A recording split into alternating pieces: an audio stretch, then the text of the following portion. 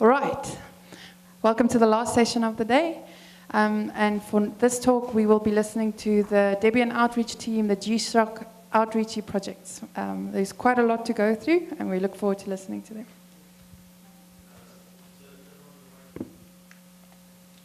It's on, yeah.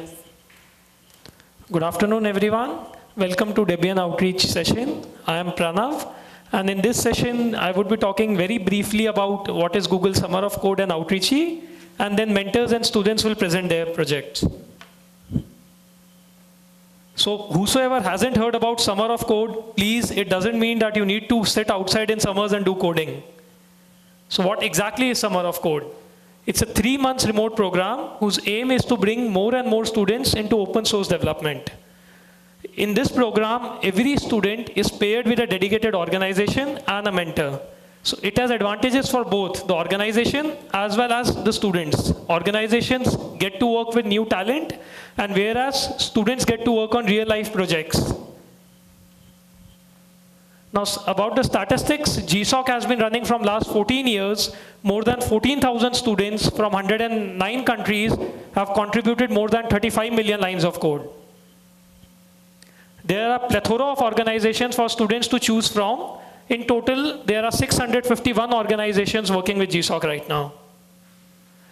There's a stipend between $2,400 USD to $6,600 USD, depending from the place where you belong to. Like for Brazil, it's $3,600 USD. You need to be at least 18 years old, and you need to be a part-time or a full-time student to be eligible for GSoC. I have seen students from a lot of backgrounds. You can be doing a musical degree or a philosophy degree. You can be an undergrad, postgrad, or a PhD student. Now, going to Outreachy. Outreachy is very similar to Google Summer of Code. It's again a 3-month program, but it runs twice a year. It is open for both students and non-students, and its main aim is to increase diversity in tech. It pays $5,500 stipend and a $500 travel grant to present your projects at the conferences. Also, I want to take this opportunity to thank the past outreach delegation who have been working since many years. We had Sylvester, Nicholas, and Tom. Now the current outreach team has Molly, Jaminy, Pranav, and Alexander, who is helping us with the GSoC administration. Now we will start with the student and mentors presentation. We will take all the questions in the end, and you can also post on Debian Outreach IRC channel. So first we have Arthur and Lucas presenting Cloud Image Finder project.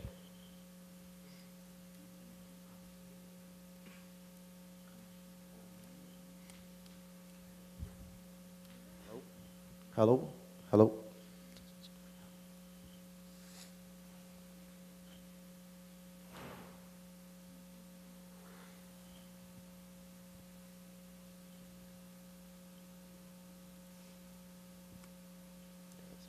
Hello everyone, so I'll be present about my project, the project that I've been working on.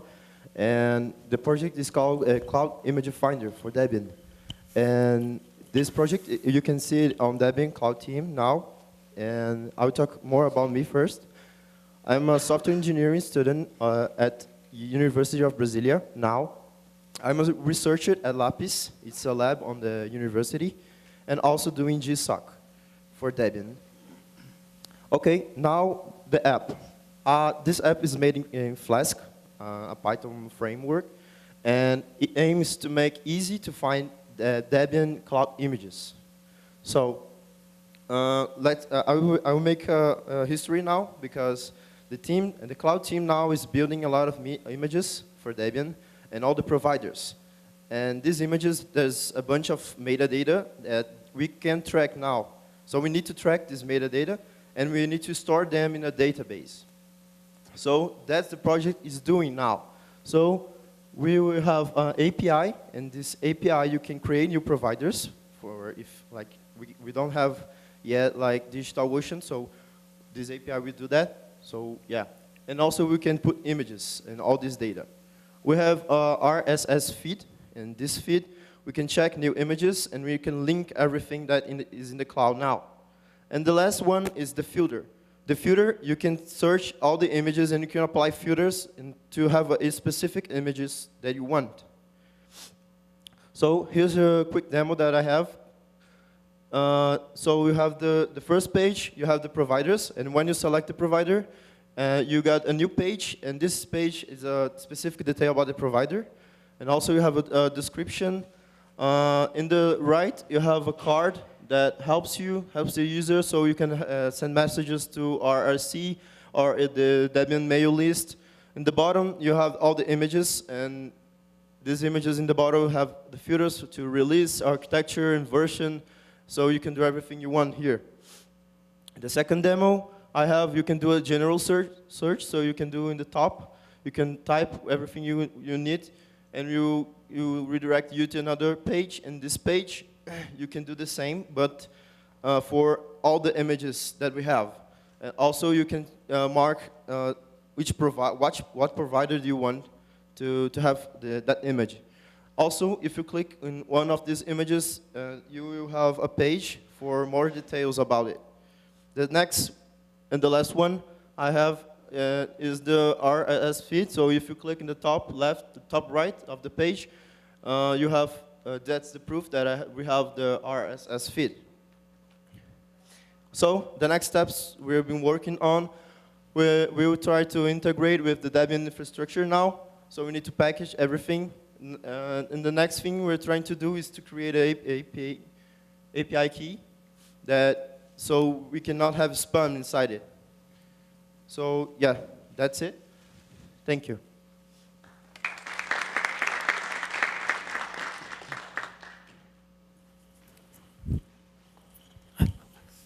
Thanks, Arthur. Next, we have Utkarsh presenting his Lumio project.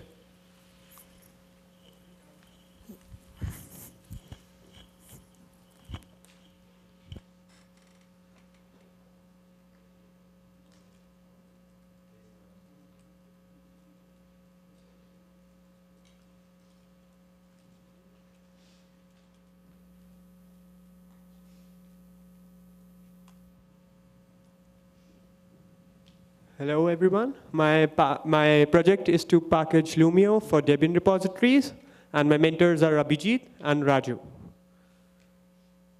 So, who am I? I am a 19-year-old Debian maintainer, second year undergrad student, a GCI mentor, PSF member and a contributor, and I'm doing GSoC with Debian. And I go by Utkarsh2102 across the web. What is Lumio?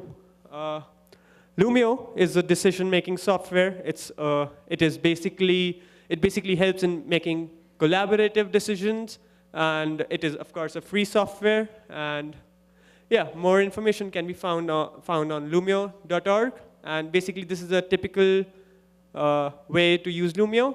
You first create a group, then a group creates a thread. Thread turns into a proposal. And with the help of the proposal, the way it is handled, you get an outcome. How does it look? Well, it looks something like this. Someone opens a proposal. We could vote, and we could write our comments down below. And yeah, so that is how it looks. What needs to be done? So, Lumio is written in Ruby, CoffeeScript, Vue, and JavaScript.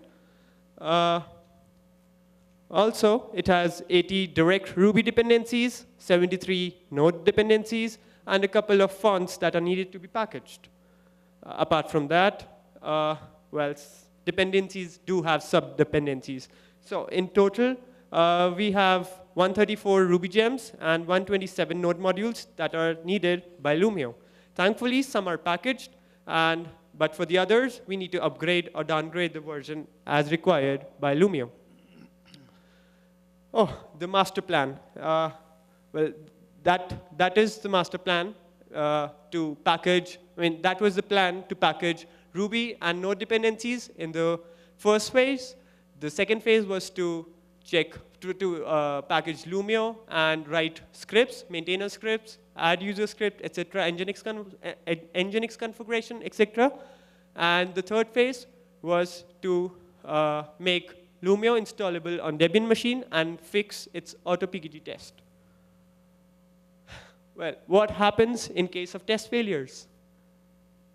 We play the blame game. That is Raju and that is Abhijit. These are my mentors, and we kind of blame each other for having all the test failures. Total work done till now. Almost all Ruby gems are fixed and uploaded. That are, I think, 50 plus. Test failures for gems are fixed, except two remain. Lumio installers is almost done. And yeah, that is the amount of packages that I've done till now. 52 plus 79. What all is left? Well, fixing and setting up Lumio installer, fix and upload all the node modules, and then finally, fix and upload Lumio. Of course, it is not possible to complete the whole project by the end of GSoC, but I'll continue to work on it after GSoC with my DM and DD hat on. So yeah, these are my other Debian activities during the GSoC period, other than GSoC, helping in maintenance of packages like Diaspora, GitLab, Rails, etc., uploading and reviewing sponsoring others packages, helping in Node.js transition, solving CV and RC bugs, helping Ruby team, Node team, Golang team, and Perl team, and I think a couple more. Yeah, part of Ruby and content, part of Versity team and content team for DebConf 19, and of course the Perl sprints. So that is it. Thank you. If you have questions, you can ask them after the presentation.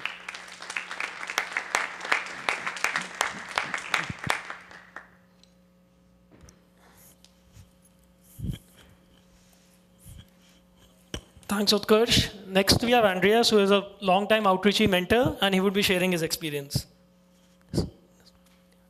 Hello, my name is Andreas Tiller.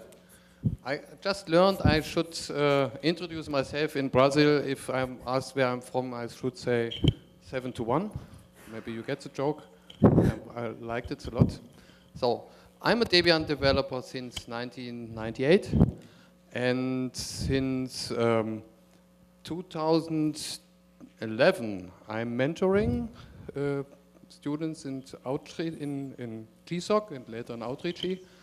The first student I was mentoring was doing the so-called Team Matrix project. Team Matrix is something where I try to count the contributions of contributors of some teams in different measures like mailing lists and uploads and commits.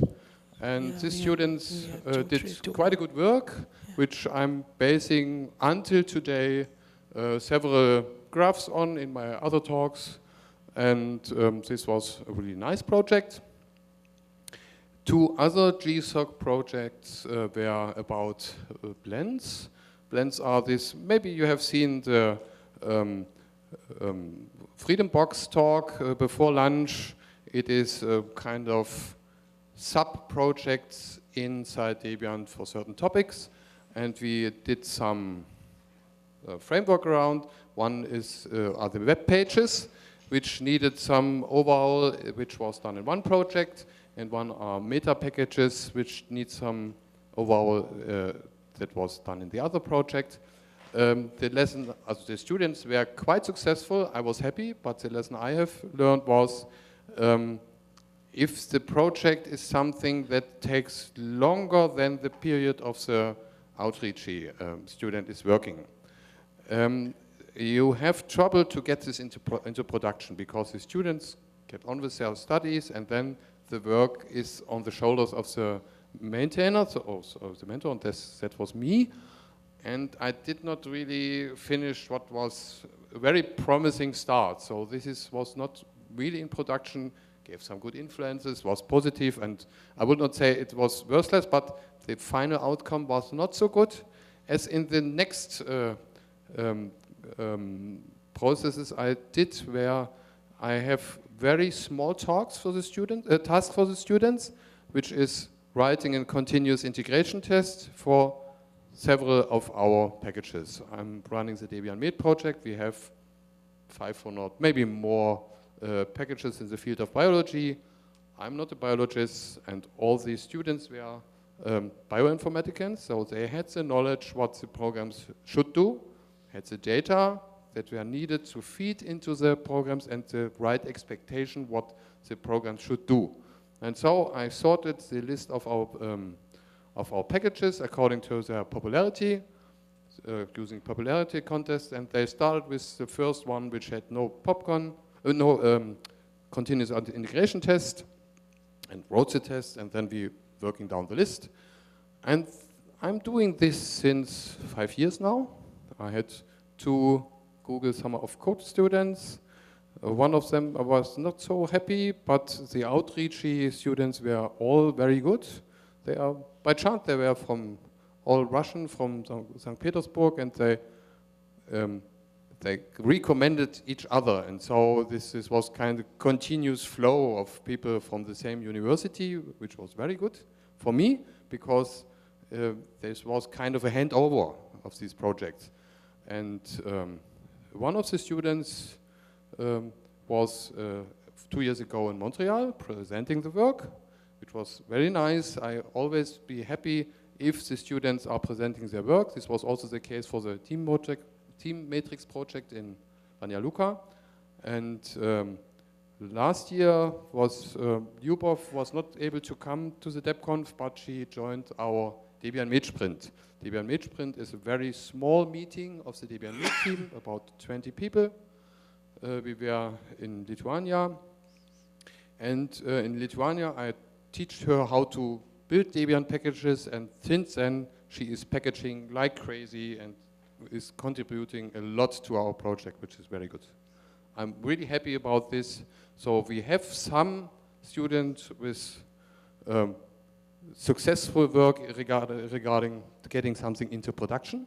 We have some students who did good work, but it was only parts of it finally useful.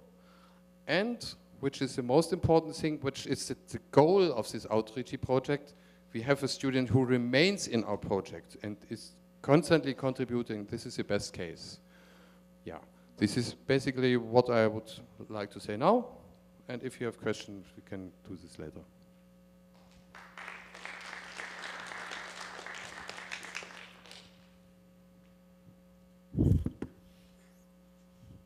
Thank you, Andreas. Next, we have a project from Candy, but unfortunately, she couldn't travel, but she has sent a very nice video about a project. And we also have a mentor, Antonio, here. So I'll just play that video.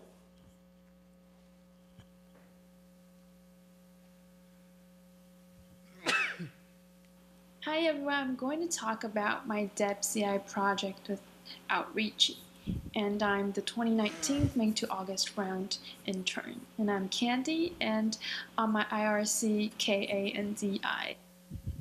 Prior to my internship, I'm a front-end developer, and the things I work with is HTML, CSS, JavaScript, and with like frameworks with React. So Ruby is very new to me. Through the process of making small contributions, it felt good, and Tassiro and Elbrus were all very nice people. And although not a lot of people are working on DebCI, but it feels very active. And I prefer small communities myself, so I think it's a perfect fit for me. The goal of DebCI is to make sure that the packages will pass their tests before a major Debian release. And for individual developers, it's a place where you can request a test for your packages.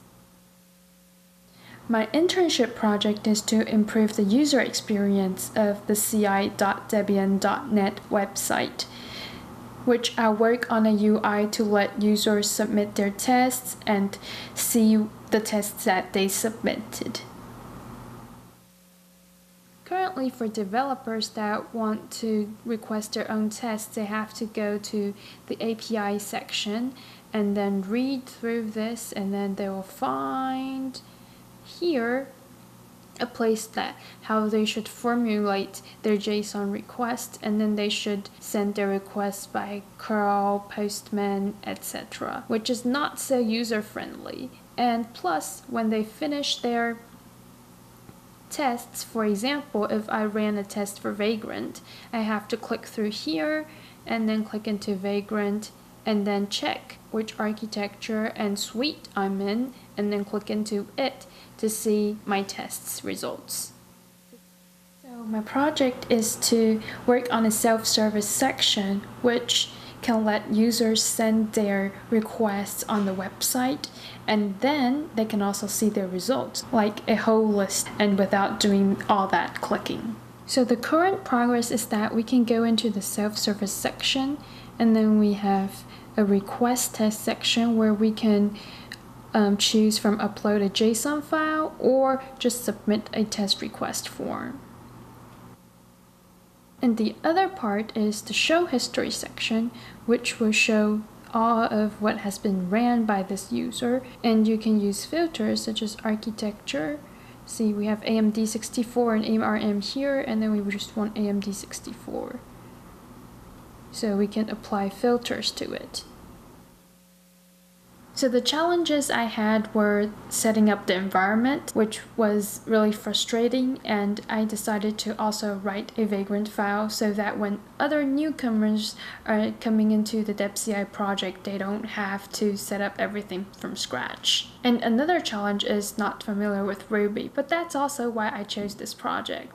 The biggest problem was that my merge requests over time got too big and became too hard to merge. Another is the time difference with my mentors. Me, Elbrus, and Tassiro, we live in 3 completely different time zones, so our meetings had to take place at only a certain time because that's the time that was perfect for all of us. And it's my first time doing remote work, so I had a lot of guilt, like I was watching Netflix when I was coding, or when I was waiting for Vagrant to build, I went and cooked something to eat, and that's really weird. You don't get that in an everyday office environment.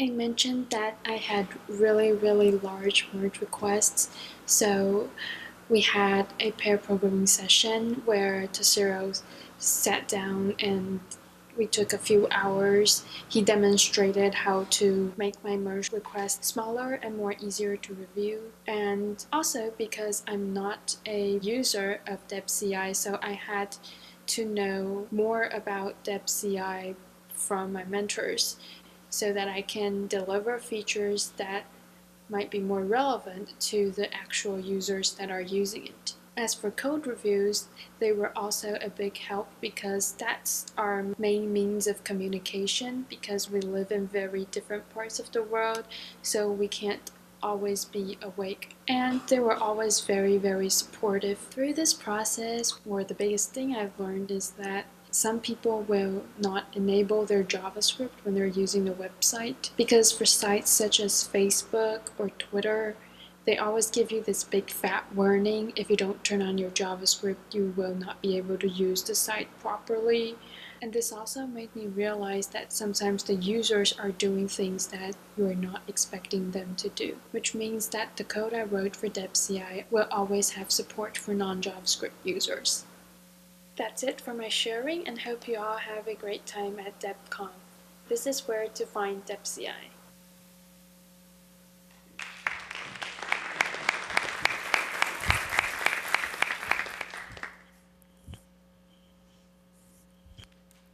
The last, we have Kim presenting its Rails package project.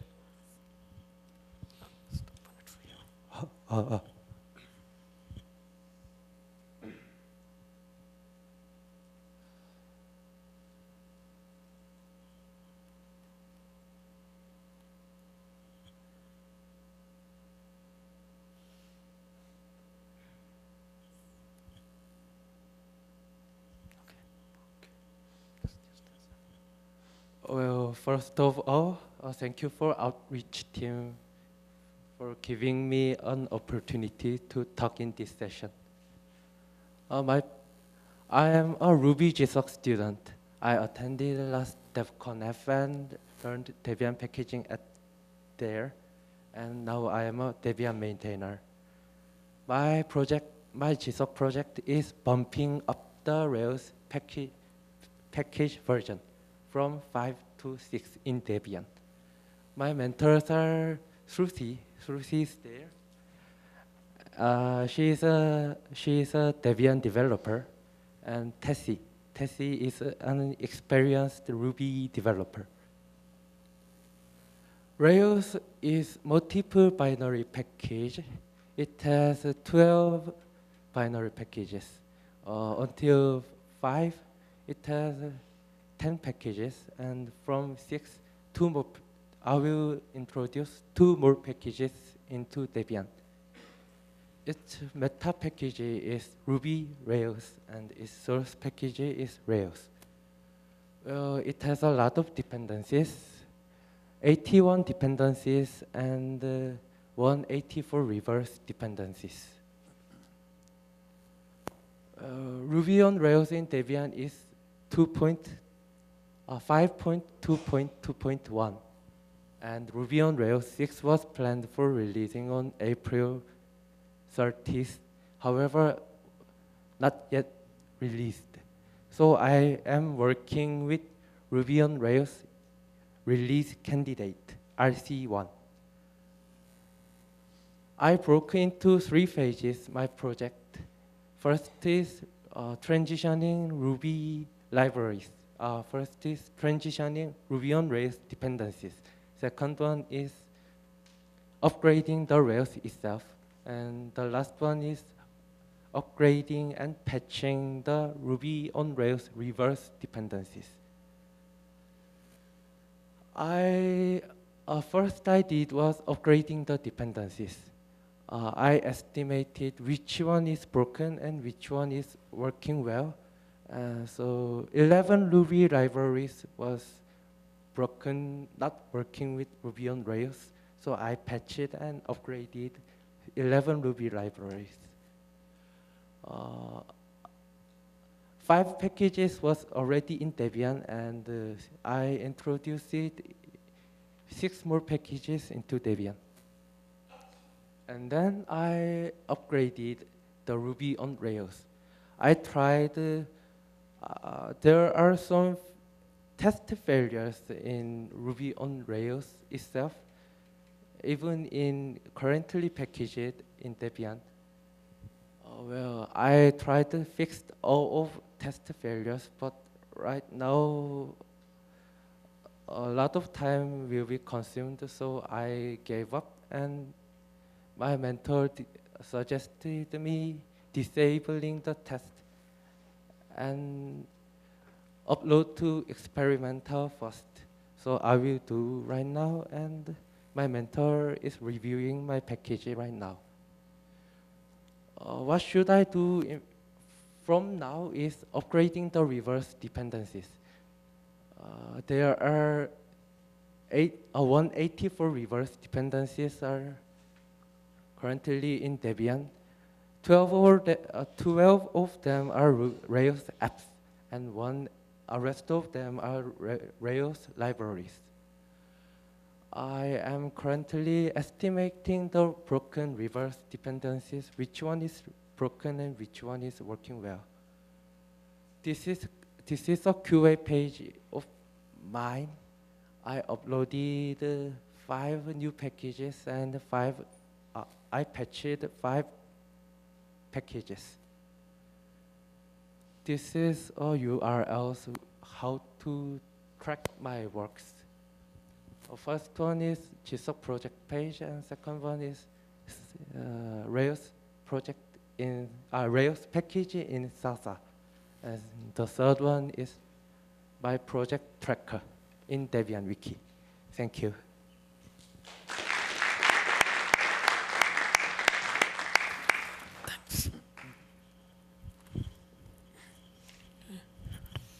Thanks, Kim. So that's it, what we have.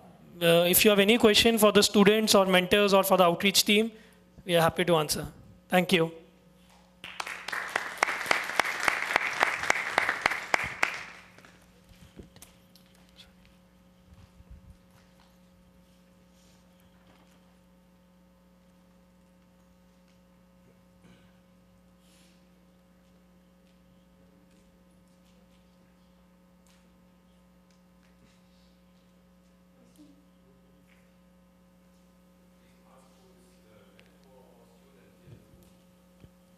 please. Okay. I'm on a microphone. God. So yeah, Andreas was asking like, how many of you are like the mentors or the students for these programs here? Can we just have a show of hands, please?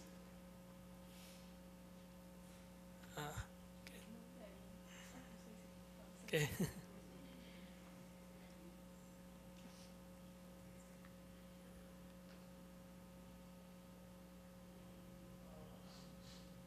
I think we don't have any questions, so should we? Well, thank you very much. Let's give Thank you. everyone a round of applause.